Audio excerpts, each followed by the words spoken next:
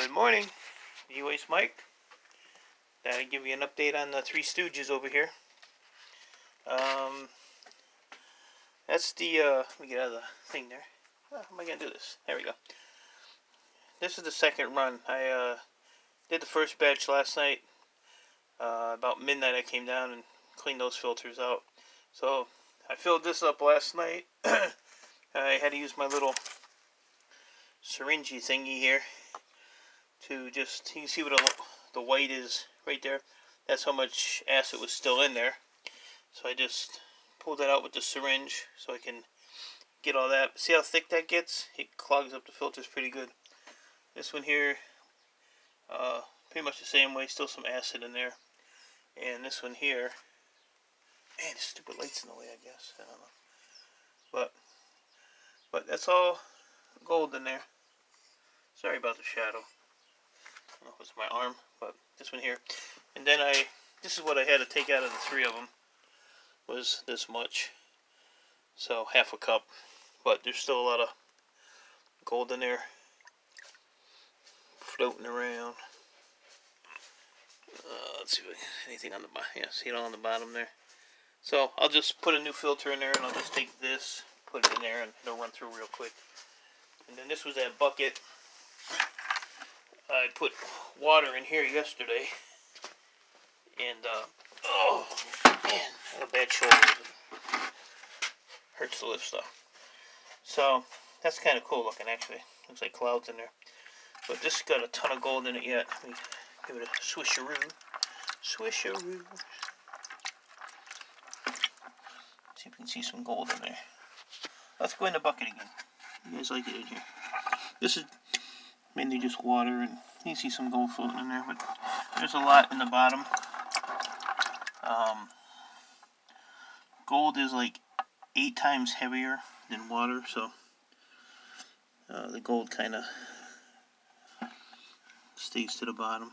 There's some there floating around, but there's a lot of gold in there yet, so I have to still do that. Even though that's just water, because there's gold and there's they're called MLCCs that I should have took off of those, but I didn't because I'm lazy, which is these middle pieces. That's what's making the acid so thick. I didn't scrape those off. Usually I do. So that's my problem. I didn't do it the right way because I was being lazy. So, but yep, that's how you do that.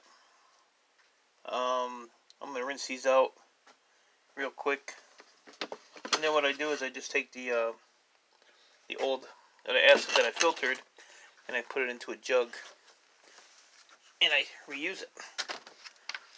So, yeah, I know, no gloves, but not really touching the acid, so I should be alright.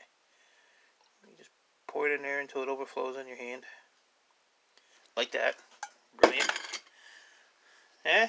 Am I a dedicated guy or what? I'll show you how to kill yourself doing this. Oh, let's put the cap back on there. I'm doing it left-handed too. Alright, so now I'm going to clean that mess up real quick. Still no gloves. And what's cool about this, if you take water and you spray it on there, it actually neutralizes it like instantly. And my damn cat just came down here and took a crap, so now it smells really nice down here. Dumbass. She always does that when I'm down here doing something. There, so now I can touch it and move around. A little bit on the floor, a little bit on the counter. There we go. Spray it all. We don't care.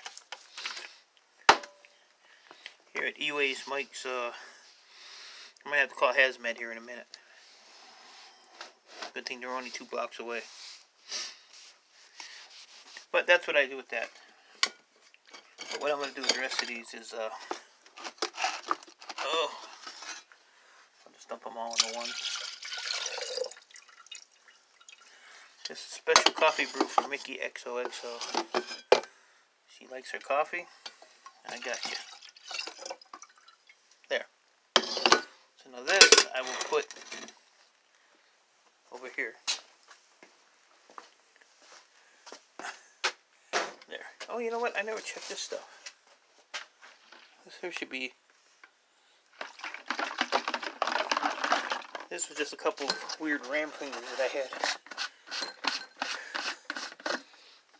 Cat, you freaking stink.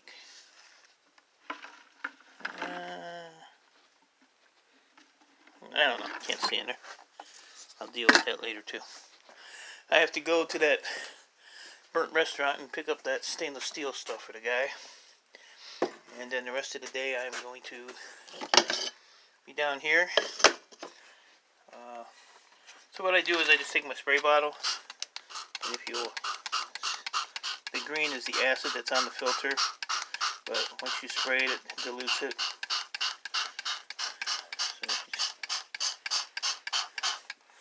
It's just a way to be able to touch the filter. I mean, I have put my hands in that acid. It's just not a smart thing to do. I do it only if something falls in that shouldn't be in there. I don't put, I don't go elbow deep or anything like that. But sometimes I spur of the moment. You do it not thinking. So, a little bit of noise, guys. Hold on. Let's see if this is going to work or not.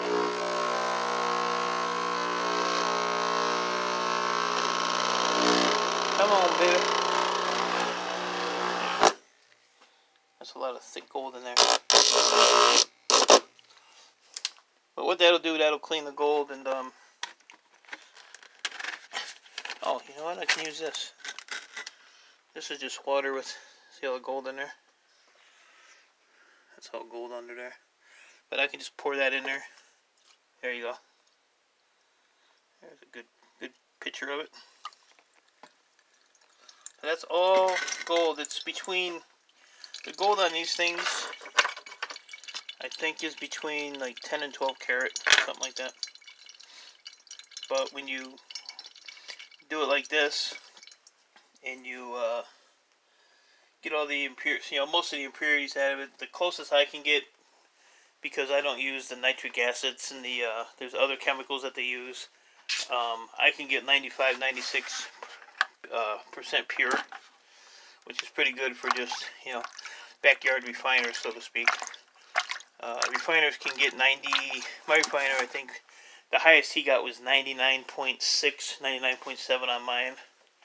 So, that's with the chips and stuff I sell. So, but I'll just let that settle, and I can actually like take just water that's in here, but I can, instead of spraying it, I can just dump this in here, and it'll neutralize the filter as well. Most of it anyway. And it was, whoop, there ain't a pot under there. That was almost a catastrophe.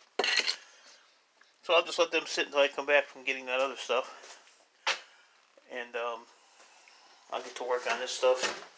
I want to try to get it all filtered and dried out so I can do a video on dissolving it and, you know, getting it all done so I can show you guys. Cloudy day today, but it's not bad. I think it's like 40 right now. It's supposed to be 50s.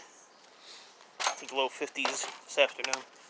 This is my hillbilly walkway. What do you think? This is the backs of flat screen TVs. So, alright guys, I'll talk to y'all later. Have a good one.